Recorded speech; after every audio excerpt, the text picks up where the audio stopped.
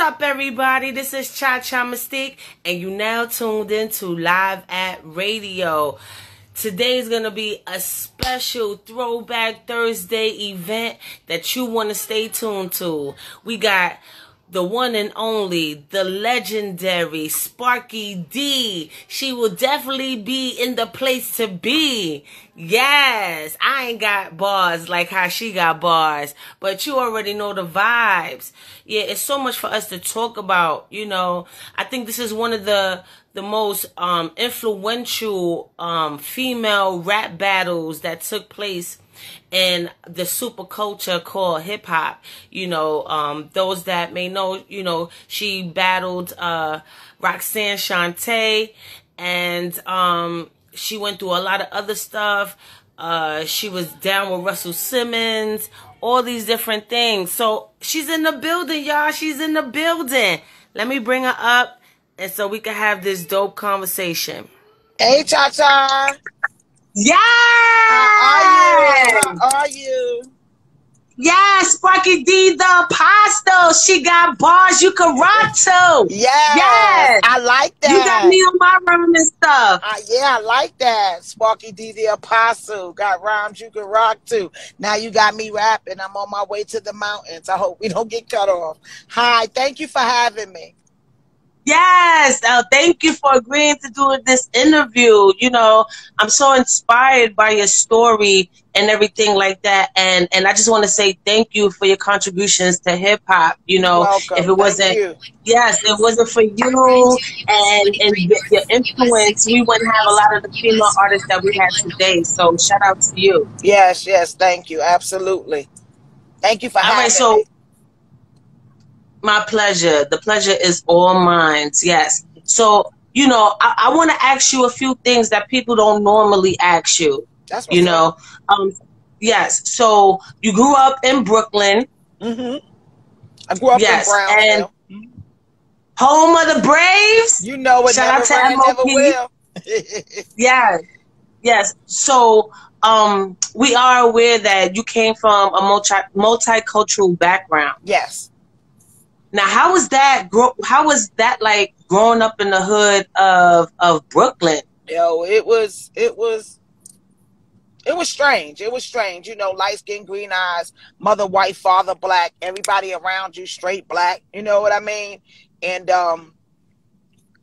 we just took to the streets as our family. We ain't have no aunts, no uncles, no grandmothers, no grandfathers. Like you'll go for the summer to your cousin house. You know what I'm saying? Oh, we going down south, or we going here. But we didn't have that because my mother was white, my father was black. So Brownsville was our family. You know what I mean? It was kind of hard, but you know they took us in. You know, shout out to Brownsville. They took us in. Yes. Now you do have a real gutter flow. Like I was listening to a lot of your early work, and I'm like, oh, she got a lot of spunk with her. But was that like that in your household? Like, what was some of the things that you were listening to, especially given the fact that you had a white mom? Was she was listening to soul and she was listening to soul. Yeah, she was listening to soul. You know, her favorite record, which is mine, is I Can Understand It, Baby. You know, I can't sing, y'all. Yeah, get on down. You know, get on the good foot. James Brown, all of it. You know, my mother, she was white, but she was black. You know, come to find out as I grew older, my mother was a number runner. You know what I mean? She was a number runner. She was a hustler. She had that grind. You know, she also was a school teacher. And every time we walk on the Ave, I'm like the brothers that I like, the niggas that I like, why they talking to my mama? You know, why they giving her their jewelry? You know, my mother was down. She was down for the crown. Oh, she was tapping pockets. Yeah, she was tapping, running down on them. She was. You know, my father was a gambler. You know, we didn't know. He left the house at 4 o'clock in the evening, came back that next morning. But he had a gambling house in Far Rockaway. You know, but they did what they had to do, you know, to take care of us. We wanted for nothing. You know, we lived on the 14th floor, and we wanted for nothing, you know, not knowing what they had to do to get it. You know, like most families, but we wanted for nothing. Yes. Was it hard to adjust in the culture of Brooklyn? You know, people knowing your reality, and was it hard for you to fit in? No, it really wasn't. I always was a people person. And being a young girl, I used to dance before I rapped. I used to dance. You know how we used to do in the projects, everybody get together and have damn dance groups. And we used to always win. And mind you, I had long hair, light skin, green eyes, ponytail, a big booty at that time, and it was mine. You know what I mean? And I looked it good. So, I mean, niggas love me, and it was what it was. Girls was jealous, so it was hard because I had green eyes, and the character that I have, it was always about me, I'm a people person, but I didn't, hands down, whatever you want to do, you want to do. And that's just how I roll. I always had that mentality, and Brownsville gives us that. But in my household, we had respect. We had to be upstairs at 6 o'clock to eat. No company. My mother and father raised us well, and we had strict parents. We went to Catholic school. My mother didn't want us to go to school in Brownsville, I guess because she was white, and she bust us out to Queens, and she tried to do the best she could, but we took to the streets as our family, and Brownsville was our family for life, and that's what it was. Yes. So you started out dancing. Can you tell us about the transition into music? I read somewhere that you wasn't even a rapper. So what inspired that? Honestly, and to this day, I could tell you, I'm really not. I just always wanted to be an actress, and I was a dancer. They used to play music outside. The dance masters, made rest in peace, Scooter Love. They used to play music outside, and when I heard Shy-Rock, when I heard MC Shy-Rock, when I heard Pebbly Pool, when I heard Dimples D, I was like, yo, I want to do this, and one day I was walking through the projects, and the group called the Playgirls, which consists of Mosky and City Slim, was in the project. So you know how we boom, bap, bap, boom on the walls. And I just walked in the project. I was like, yo, y'all girls can't rap. And they was like, oh, Spark, you can't rap. And I just started rapping, and we just formed the group. They had a group. I just got into the group, and I just begin to rap, and that's what it was. And for somebody to say, oh, you really not a rapper, I mean, you had a lot of swag in your bars. Like, it was very spunky. I would listen to a lot of stuff. You had much attitude. So that's something that I do get from your early music and stuff like that. So you in a group, but it seems like, as soon as you heard Roxanne Shante, you held Brooklyn on your back. I think you was probably one of the ones that were very vocal about holding Brooklyn down. Yes. And everything like that. Did you know you UTFO at that time? No. Okay. Not really. No, I didn't. I just knew that they came from Brooklyn. I heard of them. We have seen each other. I heard of them. But they came from Brooklyn, and I had to rep, like you said, I had to rep Brooklyn. And I stood up for Brooklyn. And actually, you're right. That comes to me all the time. I am the first female to carry Brooklyn on the map. You know what I mean? Jay-Z, Sparky D started it, and Jay-Z held it down. You know what I mean? Yes. And then MC Light, you know what I'm saying? So I truly believe that. Then a Chubb Rock, then a Houdini, but yeah, I did. I did. I held it down. Yes. So after you came into the defense of UTFO, when did you guys meet? Was there ever a time when they be like, yeah, we heard you, you had us, you hold us down? And what was that camaraderie like if when y'all finally came together? Yeah, it was cool. They was like, okay, Spark, thanks, but it wasn't so much of that because all of us were young. We were all happy to be on the road, you know what I mean?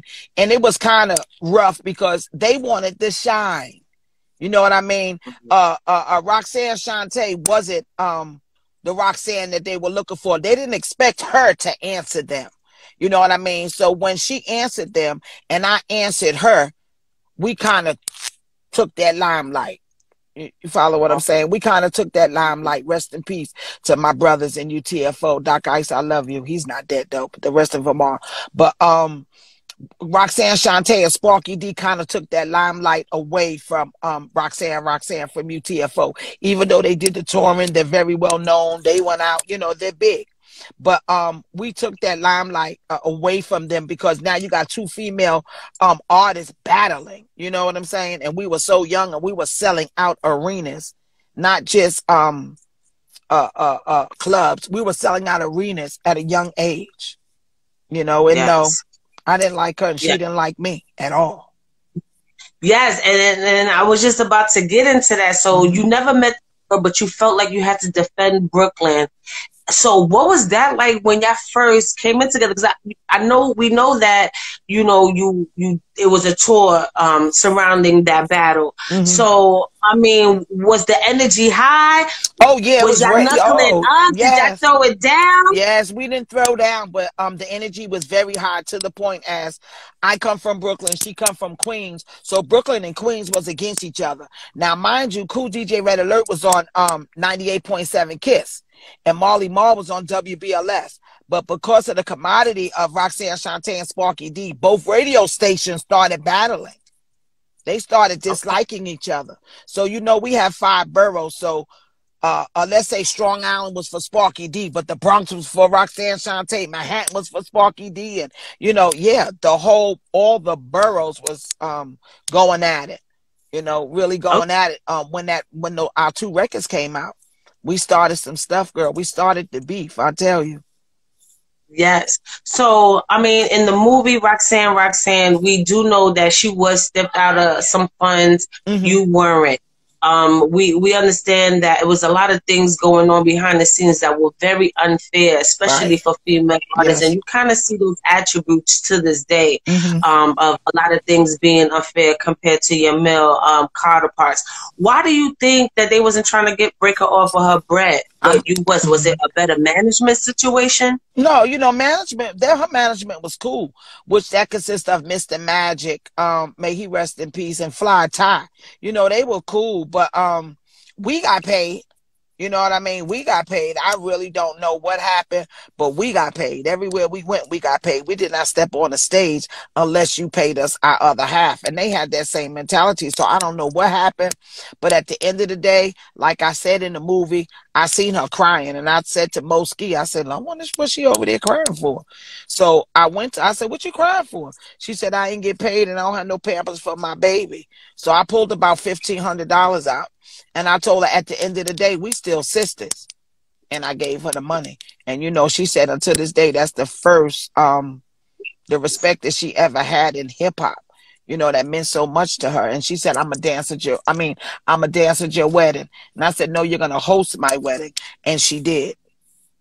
Yes. She kept her word.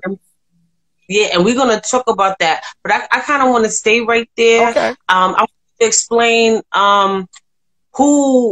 whose idea was it for the tour? Because I feel like that was really brilliant. And honestly, I feel like a lot of other female artists, like a Nicki Minaj and a Cardi B or a Little Kim and Foxy, that would have been genius for them to do. I think they would have sold out and really had shake up the culture a lot. I think that was very genius for them to put y'all together, even though tensions were kind of high. Yes, so I want you to pay homage to the person that idea sprang from and all the people that were a part of that tour. Right.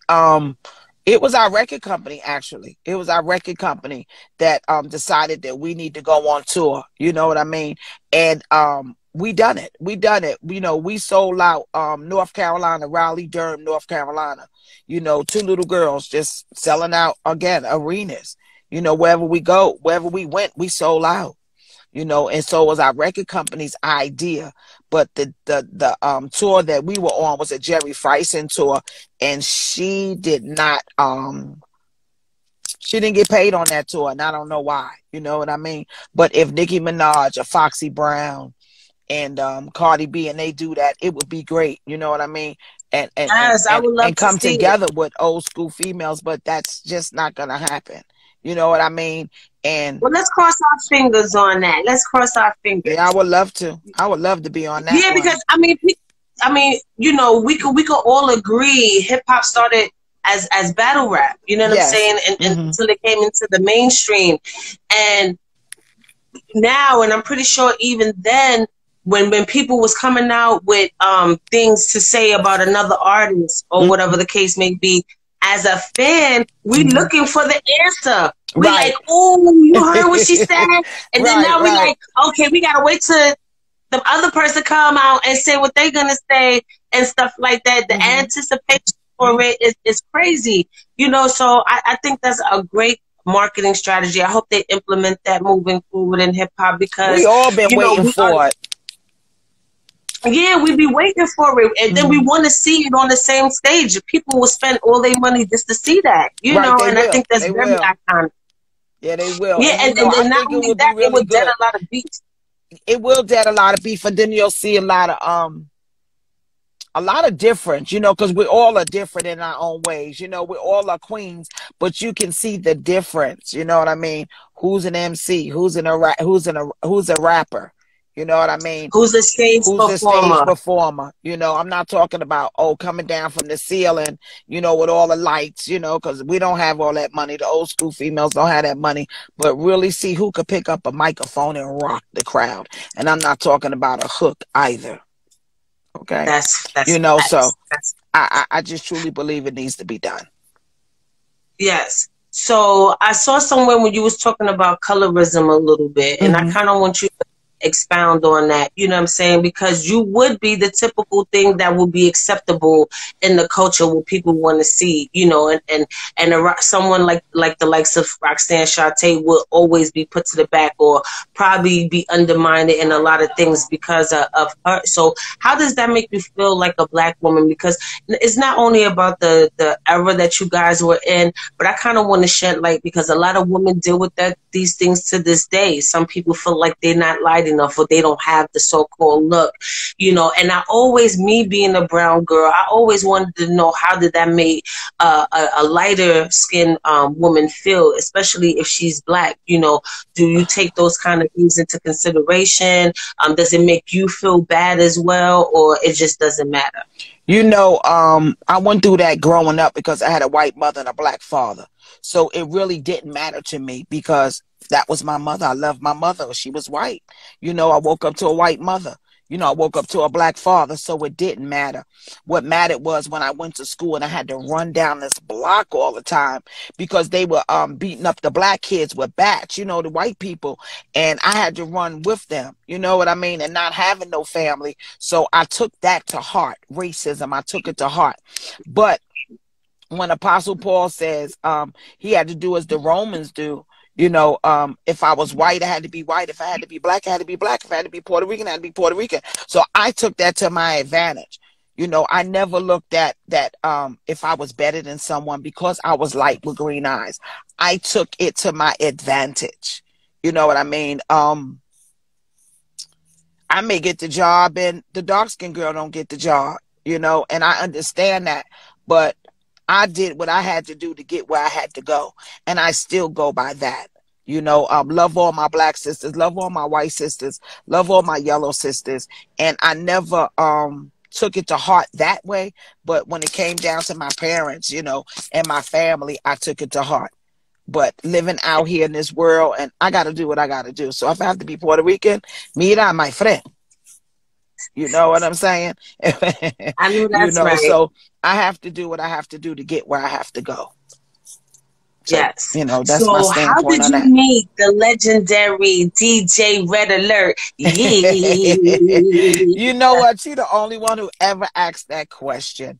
We were in Russell Simmons' office, and that's when he had Rush Productions on 28th Street, 28th and Broadway.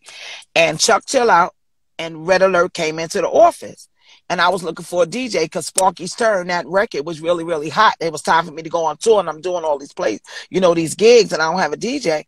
And Russell Simmons said, Russ said, well, which one do you want? And I said, give me the one with the red hair. And that's how I met Cool DJ Red Alert. Love Chuck Chill Out. You know, that's my brother. Big up to Chuck Chill Out. But I think I made the right decision because Cool DJ Red Alert has been in my life even to this day. I don't sign a contract. I don't do a show. I don't intertwine with anybody unless I call Cool DJ Red Alert. You know, when I was on drugs, I used to call Cool DJ Red Alert and say, oh, wow, how does Eve look? Could Eve perform better than me? What about Queen Latifah? You know, because I was gone in the 90s. I was on drugs. So I will call Red to get all my information. So I believe in my heart I made the right choice because he's still my brother today and he's still my DJ. Yes, and one of the things that you will always say in your previous interviews how he held you down, like how you held Brooklyn down, like any kind of secrets or anything like that. He never outed you. If the public eye knew something about you, is because it came from your mouth yourself. So can you give another example of where he exercised and showed his loyalty to you? I'll be very honest with you. Red Alert will tell anybody and everybody I took them around the world. You know, I introduced them to the world. You know, at any given time, if someone wants to talk to me, he wants to know what is, you know, what it's about. He's always there for me no matter what. You know, no matter what, in any situation, Red is standing right there in the gap for me. But Red always said that I introduced him to the world. If it wasn't for me, he wouldn't have went around the world. You know what I mean? So I just thank and praise God for Cool DJ Red Alert. Yeah, shout out to DJ Red Alert. I had the luxury of interviewing him myself, and he has so many classic throwback stories that, and I'm pretty sure if it wasn't for the time constraints, we could have been there all day just talking about hip hop, yo. And you know, too bad that that interview didn't come out. It was something behind the scenes, but if I ever get another opportunity, I'll probably ask him some of the same questions just to get that on record. You will. Yeah. But yeah, shout out to him, Uncle Red. Yes, Uncle Red. So is it true you was gonna have a doll, a Sparky D doll? Yes, I was. I was gonna have a Sparky D doll, but Russell Simmons said if you pull the string, I would say, "Who effing world is this?" You know, that's all I used to say when I came on stage. The first thing would come out my mouth is, "Who effing world is this?" And they would say Sparky D. Just like Run would say, "Who effing house is this?" And they would say Run. You know, so yes, I was going to have a Sparky D doll. Yes, I was. Now, was that phrase also adopted by Queensbridge, another Queensbridge native, Nas? You better know it. Nas was so young in the studio. Girl, I like you. I like you. You saying some things. Your questions for this interview is really, really great because a lot of people are not hitting. You know what I'm saying? They're not asking these very important questions. But Nas was in the studio with Marley Marl always, and Spider D, we were in the studio, and Nas was like, "I'm a rap one day." He was like, "Can I have it's Nas World?" And here I am. I'm Sparky D. I'm the height of my career, and I'm like, "Sure, you can have it." Like, he just saying, "Hey, a little boy." Girl, he fooled me, didn't he?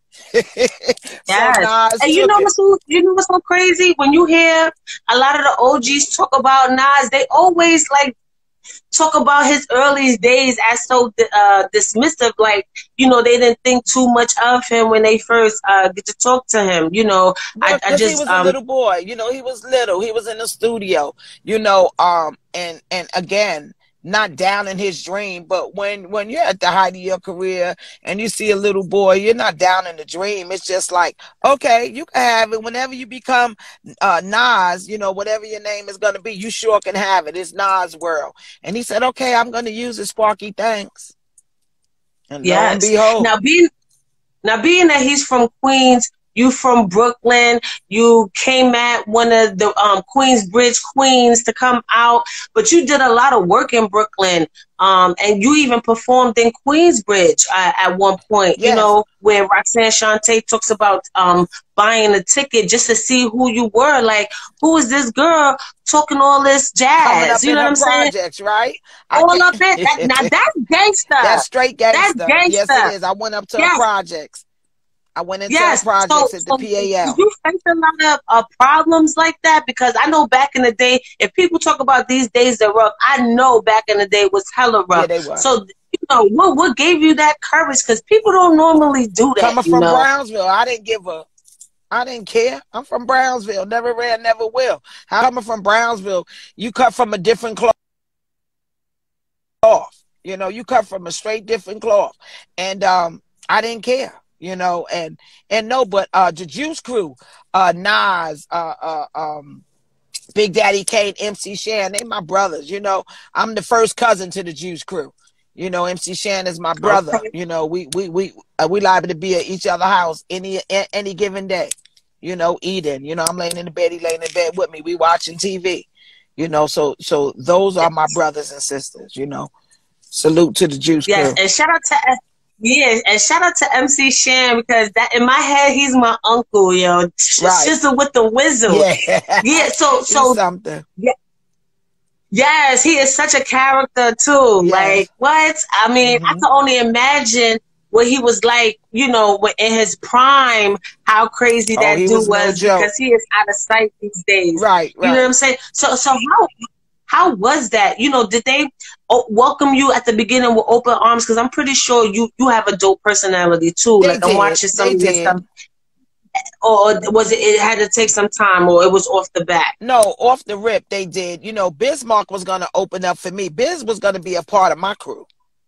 You know, oh, okay. And yeah. He opened up for me for the Fun House. And I don't know what happened. I can't remember, but he wound up opening up for Shawnee and he stayed with the Juice Crew. But no, you know, we were always friends. You know, they would speak to me, and Shan would speak to me or whatever. But you know, they would be on her side. Oh, Shawnee, you could dog her. But they always spoke to me, even when she wasn't looking. You know what I mean? They would speak to me. They will always show you love. Cool. And show me love. Yeah, and I get that, and you know, I really commend your courage and your bravery, and you showed a lot of that in your young age, and I feel like those were some of the reasons why you overcame your situation. Right. So you was just finished saying that, you know, even when you was working with Cool DJ Red Alert, y'all, he held a lot of your secrets and things like that. Was that the beginning to the start of you going into your addiction and stuff like that? And how was you able to have that dysfunction in your life and still try to be a hip-hop artist? You know, sniffing cocaine is totally different than smoking crack. And I will hide from Cool DJ Red Alert. Oh no, Cool DJ Red Alert didn't know. You know what I mean? And if he knew, he wouldn't tell me. You know what I mean? He didn't say anything. But it was when I started not coming out, not going to parties. You know, I never missed a show. You know, but when I stopped going to parties and clubs, you know, the Latin Quarters, and stopped being involved, you know, he knew it was something. You know what I mean? And it was just my downfall. And he kept it a secret. He didn't go around telling nobody nothing. But if I had a show, I would always show up for a show because I had to get high. That was my money. You know what I mean? I had to get high. That was my money. But he never said anything to anybody. He never once said anything to anybody. You know, you want to know something, he'll say, go ask her, don't ask me. You know? Yes. So, yeah. It was Now with that addiction comes a lot of different stuff. You know, since you're not doing music and doing shows and like that, you have to find ways to get money. And I'm pretty sure you did have to do a lot of things you weren't proud of. I mean, unless you're comfortable, I don't mind not getting into the details of that situation. No, I'm an open book. 17 years of crack cocaine, prostitution, domestic violence, homelessness. You know what I mean? There's nothing I wouldn't do to get what I wanted. You know, if I had to rob you, I got you. You know what I mean? I took whatever I wanted, when I wanted, and why I wanted, I took it. You know, and that's the mama skills came into play at that time, tap the pocket. You know, and that's what I did. You know, and I sold a lot of drugs. See, it's just why I wasn't smoking. I sold a lot of drugs. You know, the story in Brownsville, you know, with Baby Sam. You know, I started that empire. You know, they can go Google it. You know, I started that empire. And just through the grace of God that we're all here today. You know, just through the grace of God that we're here today. But now just trying to provide a learning lesson from the situation, especially because of addiction. Right now we're in an era where popping mollies and doing drugs and things like that is cool, it's celebrated. It seemed like is a coming up age thing. If you're not doing that, then you ain't down. And then people end up in these weird situations and don't know how it start. So can you explain how easy somebody could fall into those traps? You know, did it started out just recreationally? No, I just wanted to be accepted. You know, okay, because other people around you was using cocaine. Other people, yeah. You know, I started using. Let me tell you, when I first touched cocaine, and a lot of girls do this. You know, my boyfriend was doing cocaine. My boyfriend was doing cocaine, and Spider D. That's his name. Ain't no my boyfriend. That was Spider D. He was doing cocaine. And, you know, being that I was my boyfriend, you know, I wanted to do it with him. You know, let me try. Did You he ever doing it. like pressured you or No, he anything never. like that? No, he never pressured me. You know, a lot of girls do it because their boyfriends do it. You know, and then they get hooked. You know what I mean? Any addiction, just say no. You know, the drugs, the cocaine, the crack, the mollies, the opioids. Addiction is real. Addiction is real. You know, and going down that life, I mean, it's terrible. It's a dark place, a dark, dark place. A Yes. very, very dark And place. and moving forward, you know, a lot of people, you being a ex addict, or while you was in that road to being an addict, you had to do a lot of things to make sure you able to keep up with your high, Right. and you will have to deal with things that you wouldn't normally deal with if you had a clear head. A lot of people a lot of women face domestic violence, and that's something me and you have in common. Me and you have a lot in common because you a Gemini too, but Yeah. we're going to talk about that Okay. later. But one of the things that we do, we both domestic violence survivors. Yes. You know what I'm saying? Some people end up in those situations thinking somebody is the same, was one way, but turn out to be the next. That's What right. was that what was that start like for you? Was this person always like this, but you just had a codependency type of relationship, or did he present himself as a great man, but then ended up a monster? Can you explain? You know, now I can explain. You know, just wanted to be accepted. You know, just wanted to be loved. You know, we see the red flags. Actually, I'm doing a conference, Better to Breakthrough, and speaking about this. We see the red flags. But being that the strong women that we are, we figure we can deal with those red flags. Oh, that's all right. Nigga ain't gonna do that to me because I'm Sparky D. You know what I'm saying? Or he ain't gonna do it to Cha-Cha because, you know, we see those red flags and we think we could finagle through them. Nah, I ain't gonna worry about that. He think he gonna do that to me. He ain't my father. I ain't gonna worry about it because we want what we want. But sometimes we want to be loved. You know, we think we can get love from him. You know, this is what we want. But we see the red flags. We know it's no good for us, but we want it anyway. You know, we want it anyway. And even in the word of God, God says, I'll give you what you want, but your soul will be sorrowful. You know? So we want what we want. We see the red flags, but we pay them no mind. We think we can get through those red flags. But honestly, that we can't. We can't. And those red flags start bringing us down. Like an elephant on our back. It's a heavy weight. You know, and looking for love all in the wrong places. And mainly, I believe, going through domestic violence, we're looking for love. We want to be loved, you know, and that's why we stay. And then we start saying, oh, it's my fault. I shouldn't have did this. No man don't supposed to never hit a woman. Never.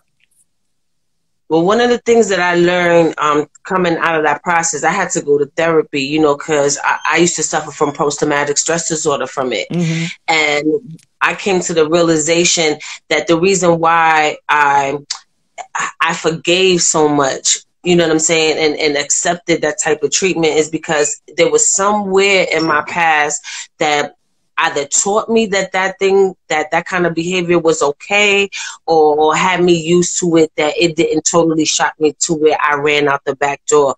Was there any moment in your past where you accepted some kind of abuse from any person, whether it be a family member or maybe some people from your crew, and you probably just looked over it like if it was a normal type of thing? You know, sis, that was a deep question. You know, I used to be scared to fight when I was little. You know, so maybe it was that. Maybe it was that. You know what I mean? Maybe it was that. But no, I just was looking for love. I was looking for love. I know mine. I was looking for love, you know, and I didn't know my worth. I didn't know my worth. Now I know That who. was one of the things. Now I know One of who my I am. problems too. I know who I am and whose I am. You know, and just coming out of a verbal and abusive a marriage, to keep it real with you, never again. Nada. No. Mm-mm. I'm off the grid. What was your breaking point, though, to make you come to that realization, like, I'm done with this. I'm done with I this know who I lifestyle. am. I know who I am and whose I am. You know, I'm a child of God. God made me different. What I mean by that is, like, was it a particular event, or you just woke No. up with that No, I realization, woke like, up with that. I'm I'm not not dealing taking with it no this more. no I'm more? not dealing with this no more. I know who I am and whose I am. I'm a powerful woman of God. I'm anointed and appointed for this season. And no demon or human in hell is going to stop me. So I do what I want to do when I want to do it. Yes. And say what I want to say. Yes. And when you came out of that, was that also breaking the chains to your addiction as well at the same time when you No, was trying that to just leave that happened. issue? No, that just Okay. happened. I just last year. Just last year, you know, even though I was clean and I was saved and sanctified and still going on in ministry, I really didn't know my worth. You know, I allowed people to Wow. take advantage of me. I can't, my heart, you know, my heart is so big. I wore my heart on my shoulder, but never again. You know, God said, dust your feet off. And I had to understand the word of God, you know, and really apply that to my life. So I am now at 56, standing tall, and never I want to again. give you a round of applause for that, sweet, because you know a lot of people don't come out of it. You know, I understand you saying that you're 56, but there are women out there who's 60, 70 years old and still suffering through those And battles they are. still suffering through those addictions. My mom, you know, she's roaming Brooklyn right now, lost out of her Wow. mind, and you know, Wow. so I get that, you know, and I feel like I have to share with you because you know I hate people doing interviews and then they ask them these type of questions and then just leave them on the fish line. And I just want to let you know you're not alone. People are taking these things step by step, and you are brave enough to get out of those situations. And I commend. Yeah, I it commend. wasn't easy. It I wasn't want to let easy, you know you sis. got people who love you out here, even though Thank we you. never physically met out here. I'm inspired by your Thank you. story. And I really hold it sincere to my heart, and I just want to give you your flowers during this Thank you so much. interview. Yeah, it wasn't easy, you know, and it's still not easy. It's just one day at a time. It's one day at a time. Finally, at 56, I'm finally going to do what I want to do. You know what I mean? Somebody was telling you what to do, you know. Being caught in that web, you know what I mean? Or taking someone else's advice, knowing I have greatness down inside me. You know what I mean? Always listening to somebody else. So never again. Never Yes. again in life. So you Sparky D the apostle Yes, now. ma'am. You be having your sermons. Yes. You be having people catch the Holy Ghost. Hallelujah. Get it. Yes, ma'am. Oh, Yes. so with that being said, I mean, it makes sense because you had a very strong voice, and people always wanted to hear you speak as a artist. So, what started that transition into ministries? Because that's huge, from being this super dope hip hop artist, you know, facing different battles. And even though you got out of it, but now you in the covenant of God. So what was that like, and who introduced you to that lifestyle? My mom introduced me to Jesus Christ long time ago. But I remember I was in Hopewell, and I had my last child. And you know, the carrier, you carry him in the carrier. I never forget. I was asking for quarters on the street, and I looked up to the sky, and I said, God, I don't belong here. And I fell to my knees, you know, and instantly he took a lot of stuff away from me.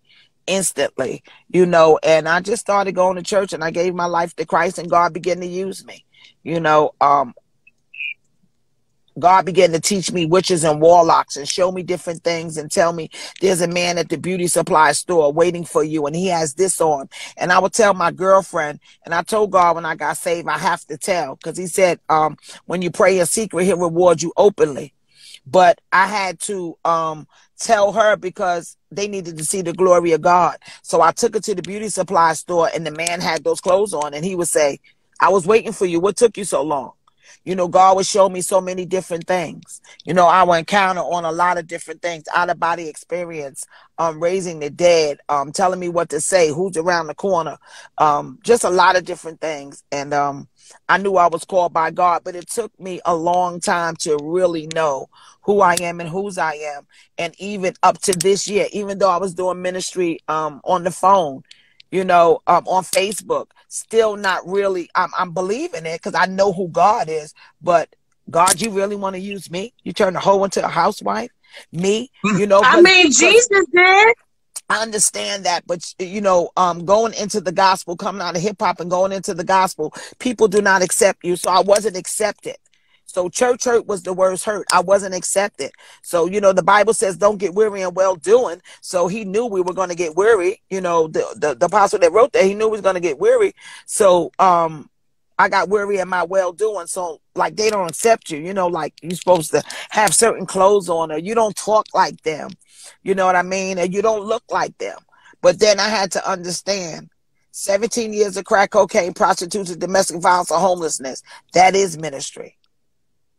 You know, so I had to be delivered from people. You know, and how you going to be able to give your testimony without the test? Exactly. So I had to go through a lot of different things, and I'm here now, you know, on fire. In order for you to speak from truth. And that's what I think a lot of people don't realize it, or maybe they realize it after the fact, but you don't, you know, see that kind of thing when you knee deep in the mud with it. You know what I'm saying? And he was using you then. So when you are talking to the people, you're not just talking out your ass. You're talking from true life experience. And I feel like that's the reason why people can connect to you so much, because now you're not a hypocrite. Now you're not just somebody with a label and we're supposed to believe in what you say. You actually living in that divine step. But you know what, sis? Back in the days, we would call that swag. And they still attracted to me because everybody loved being around me. Everybody wanted spark, spark, spark, spark. But we thought it was swag, but it was the anointing a long time ago. You know, but we didn't know it was the anointing. God would use me even in the midst of going to the crack house. You know what I mean? Even going to different things and like you said, knee deep in the mud, God would use me. So, hey, I just give God all the glory for my life. I wouldn't even change my life. I wouldn't even, if I had a chance to go back and change it, I wouldn't even change it. I wouldn't even change it. So are you like visiting what they call it? I don't know. Visiting minister, you know, when you go and preach the word and hold different events, because if they're not accepting you in a particular church or whatever, would there come a day where we're gonna have Sparky D, AME? Well, yes, I got an offering. I got some tithes. That's already in the plan.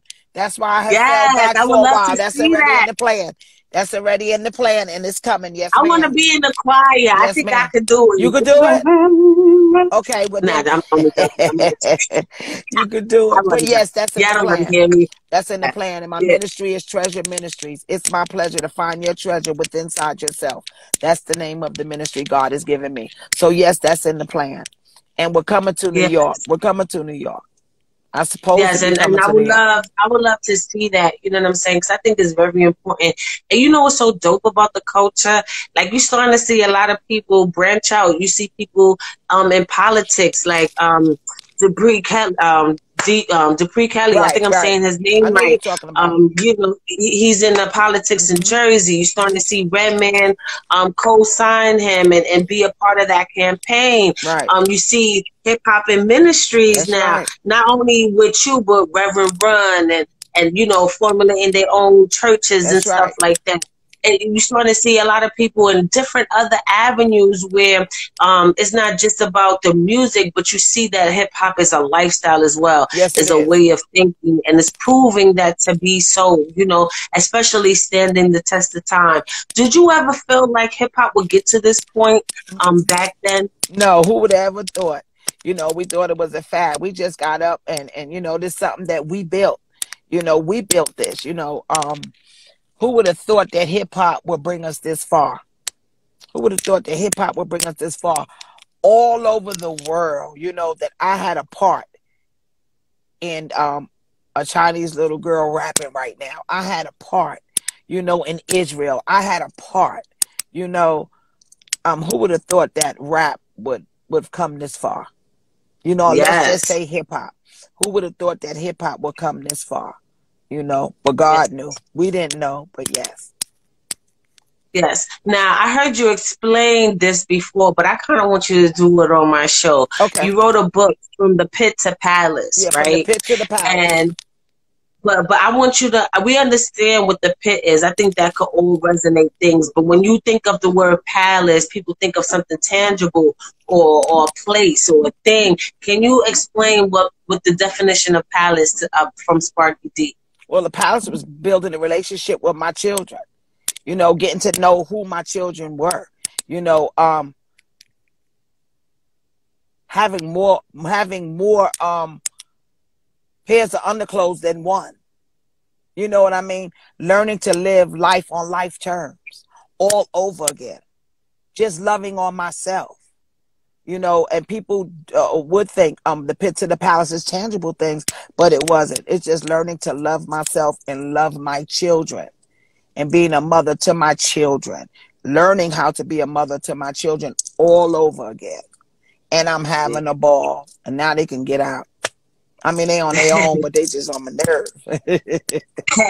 Yeah, they always gonna get on your nerves. That's never gonna stop. No, it's never gonna stop. So just to make it clear, the palace is more of a clear and pure mindset. Yes.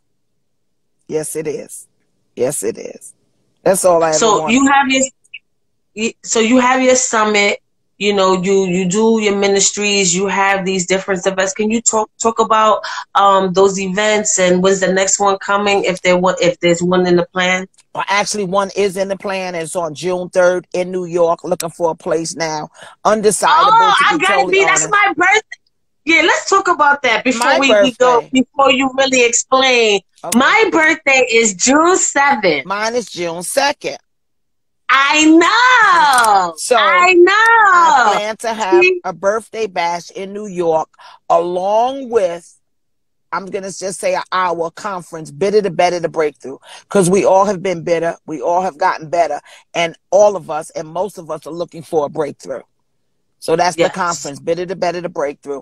But the greatest love of it all is MC Shot Rock Day on June 4th in the Bronx.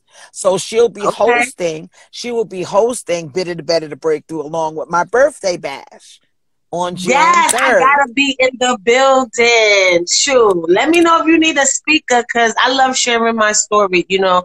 And what I notice about us, and, you know, shout out to your strength, because, you know, people who suffer through traumatic experiences like that, they never truly forget.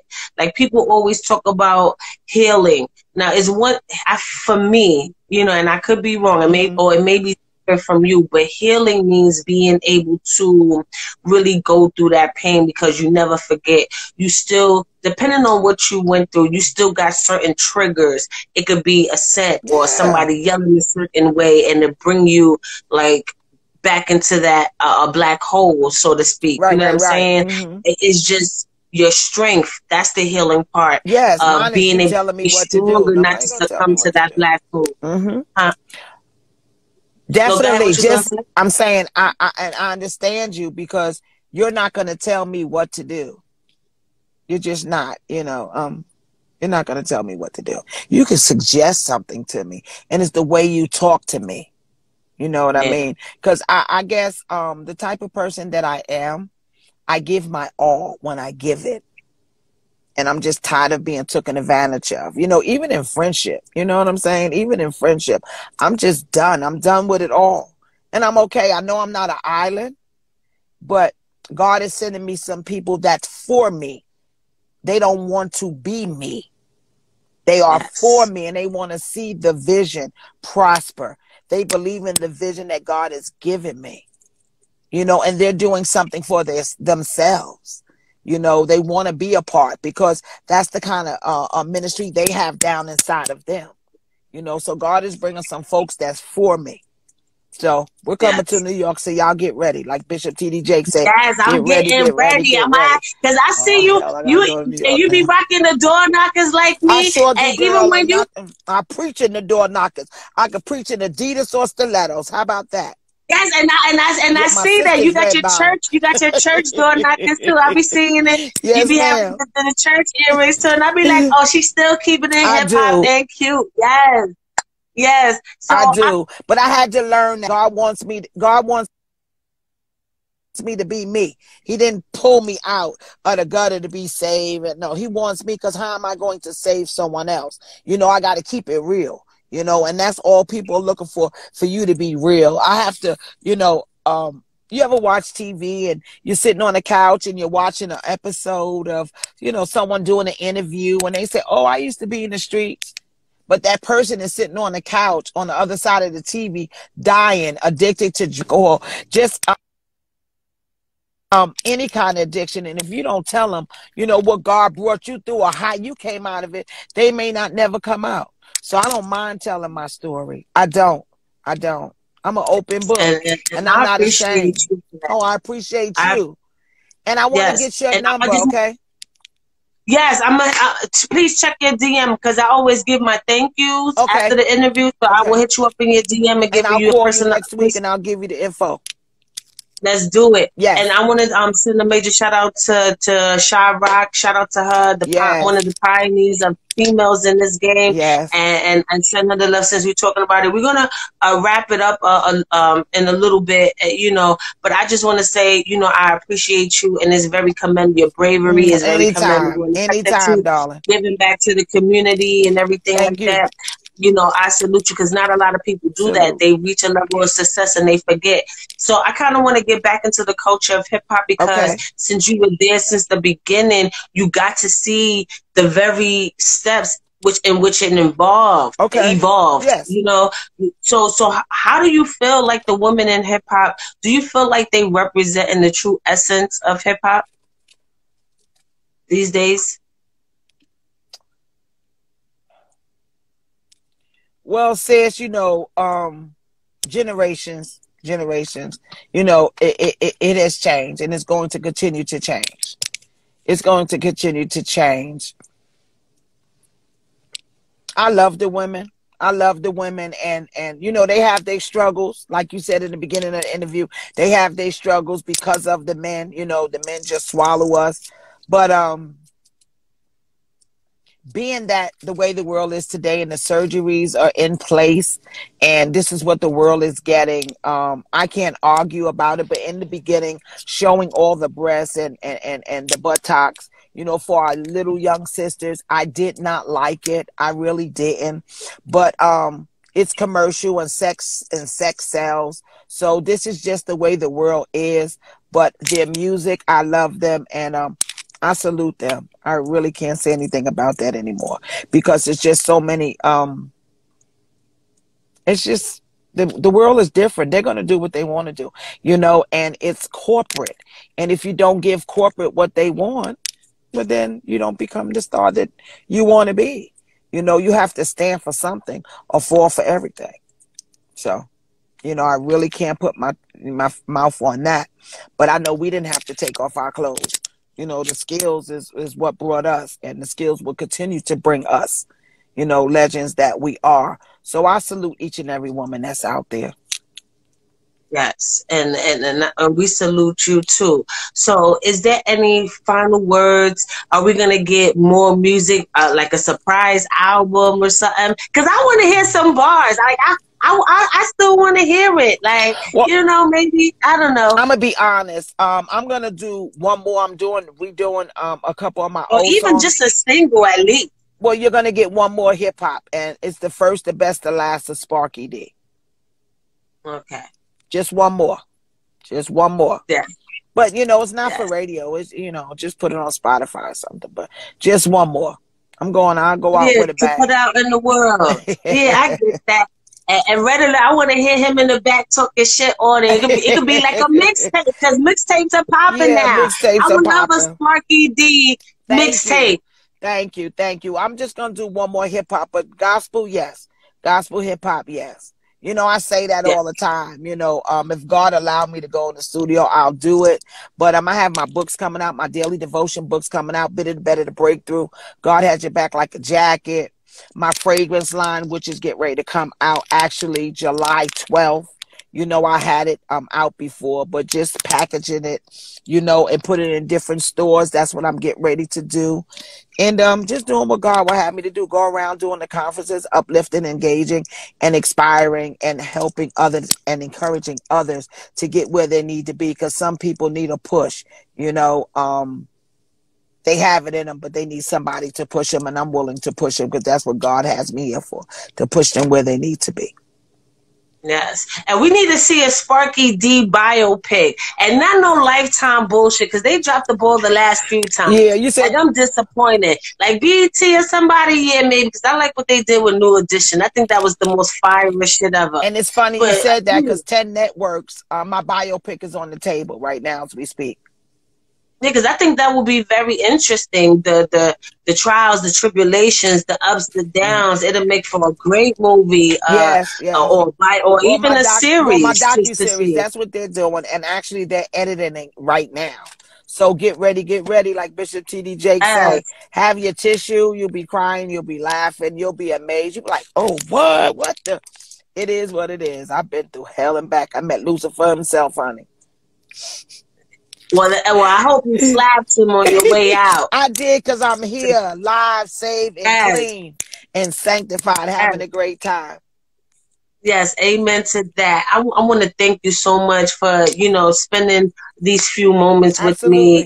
I am so honored and I feel truly blessed. I never thought I would be in these positions to talk to some of the legendary, iconic people of the culture I love so dearly. I was always a hip hop head. We thank you. Even before I was doing this as a profession, and I'm honored to even be sitting here talking with you and everything like that. So we got what you was doing and the things that you got coming up. Is there any last inspirational words for those who may still be struggling out there and still trying to find a way, or even just female artists who's just trying to get in the game but don't have the courage to make that first step? For the ones that's still struggling out there, just stay focused. Just know that God has your back like a jacket. There's nothing too hard for God. All things are possible through our Lord and Savior, Jesus Christ. What worked for me was, I put my right hand up and I pat my own self on the back. And that's what I want you to do. For somebody that's listening right now, know that you are called by God. Know that you are not beneath no one. Amen. You are not beneath. You are a star. You are who God called you to be. Look to the hills will come for your help. Even if you're on your way to the liquor store, even if you're on your way to the crack house, even if you're on your way buying mollies and pills, just plead the blood of Jesus Christ, because God hears your cry. God knows your heart. And know that I love you. Amen. Know that I love you, and so does Jesus Christ. And for the sisters that's coming out right now, keep your clothes on, boo. Keep your clothes on. Your skills is your gift. The Bible says your gift will make room for you. So go get them and keep your head up. I love you, child. Thank you so much. Yes, I love you too. Yes, thank you. DM me and leave your number. Because we're going to make that happen. Do that right after. We're going to make that happen. Okay? The Bible says speak those things as if they were. So we'll put you on the bill, and I mean that. I'm ready for it. Okay. Yes, I'm honored. All right. Love you, sis. Thank fun you in the mountains. Me. You know it. On my way. You see my girl moving the car now. We got to go. Yes, let's go. Let's go. Have a great time. Yes, ma'am. Bye-bye. Okay, bye-bye. Okay. Yes! Like, are you kidding me? Are you kidding me? What? Sparky D in a place to be. Yes. See, I don't got bars like that, but I can rhyme though. My flow is unforgettable. Don't sleep on me. Don't sleep on me. That was an amazing interview with legendary, hip-hop's legendary first battle rapper, Sparky D, one of the first battle rappers. Shout out to Roxanne Shante and all those that came after her. And I feel like this is a perfect time to pay homage to Babs Bunny, Queen of the Ring, for allowing the culture to bear witness that females do this shit too. Even though when you think of battle rappers, you think of sweaty, dirty ass dudes spitting in each other's faces and stuff like that, and got the wit, and got an amazing wit to them. But women can do that too. You know what I'm saying? So shout out to Babs Bunny for carrying that torch, carrying that legacy, and setting a stage for other female battle rappers to come and show their skills. Shout out to Remy Ma for doing Chrome 23. Is a new league outside of Queen of the Ring, but we all know, you know, in our age, Queen of the Ring is the originator. So I really gotta send shout out to Baz Buddy for thinking about female rappers, female battle rappers in such a light. And there's a lot of us. Well, not me. I'm not no battle rapper because I smack a bitch. But I'm glad, you know, that she provided that outlet for them to be able to share in that culture, you know. And I hope, you know, for everybody that's listening, including men, because men go through addiction and different things like that, and it seems like they don't have no way out. There is a way out. You are, God sets aside grace for everyone. You know what I'm saying? It's just taking that step. And with everything, even outside of addiction, even just trying to fulfill your dreams, all of those things takes one step at a time. Stop rushing yourself. Stop putting unnecessary pressure on you. Stop worrying about what the next man is thinking about you, because at the end of the day, you're the only one living your life. And when everything comes to an end, you're the only one that have to answer certain things. So stop being in a rush. Stop putting all these unnecessary pressures on you, and just take your life day by day, whether you suffer from addiction, whether you trying to fulfill a dream, or even if you're just trying to raise a great family. I mean, all those different aspects of life starts with one step and needs one step in order to stay sustained and so that you can move forward. And with that being said, I want to appreciate everybody who tuned in with us today. And if you're watching this on YouTube, please hit that subscribe button, that notification bell, like, and even if you don't like it, click the unlike button. But then I want you to write in the comment section why you didn't like it with your hating ass. Yes, show that love. This will be streaming on all streaming platforms. If you listening to this interview on a streaming platform, please give a review. Let me know what you think. Let me know if you wanted me to shut the fuck up or speak more. Let me know what questions you would have asked, because I want to hear it all. I love to interact with you guys, whether it's good, bad, or even ugly. I want all the smoke. Trust me, I can handle it. Yes. And with that being said, I wish all of you guys love, prosperity, and bravery, courage, so you can fight another day. Because your life, your story, your legacy, I want it to stand the test of time. And with that being said, peace. And I'm off this. Thank you for watching. Like, comment, and share. But most importantly, subscribe and hit that notification bell. ChaChaLive.media. Let's get it.